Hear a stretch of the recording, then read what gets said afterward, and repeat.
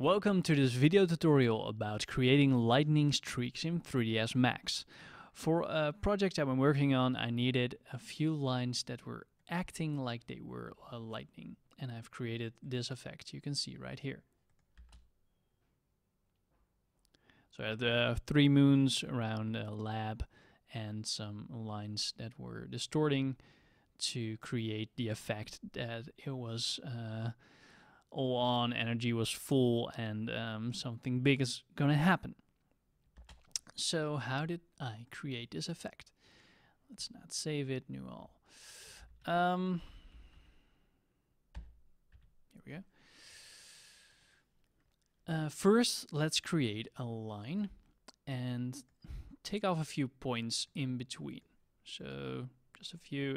If you want to get a more detailed lightning, you can get more points. This will suffice.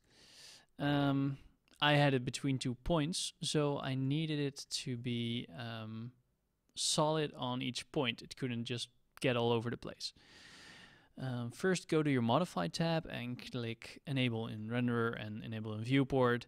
Adjust your thickness if you want it. This is fine for me. And check off Optimize to get the most jagged line you can get, because lightning is usually jagged. Now, the cool part about 3ds Max is you can actually add modifiers to specific vertices of an object, or for this instance, a line. So we're going to click Vertices, and then we're going to select all the vertices between the beginning and end point. So now we get these vertices, and go to your modify list and type in noise. Click on noise. Now you have created a modifier on only those vertices. Like you can see here, you get a few points. You can see in the line you have selected vertices, and those vertices are transferred to the noise modifier, and you will only be adding the noise modifier to those vertices that you have selected. So we're gonna push in the strength and type in 100. Could depend on your scene and how big your scene is, how many units you had. So, and click Animate Noise. So if we press play, you can see it's going smoothly. Okay, select your line and check fractal. So here we go. Sorry, here we go. Okay, it's going all over the place, going really fast.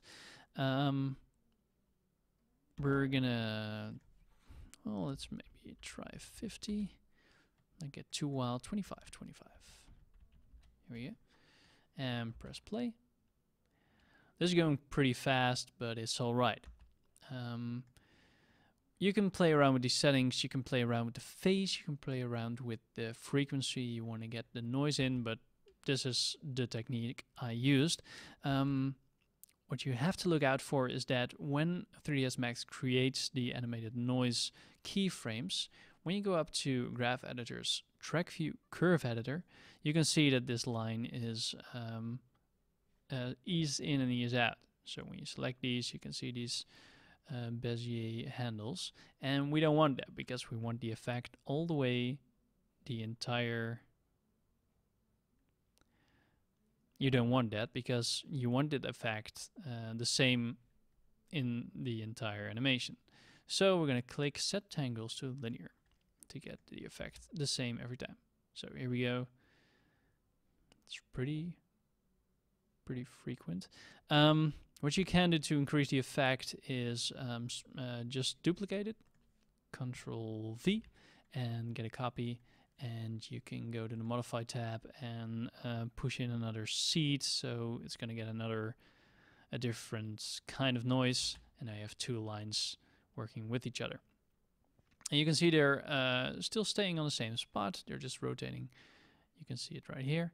You can also animate these vertices. You can first animate the lines and then put a noise modifier on top of that. I use that for when the moons were the moons you just saw were flying around a little. But this is the basic effect. So if you have any questions about this, if you want to see how I create the glow effect in After Effects, please ask in the comments. I hope to see you next time.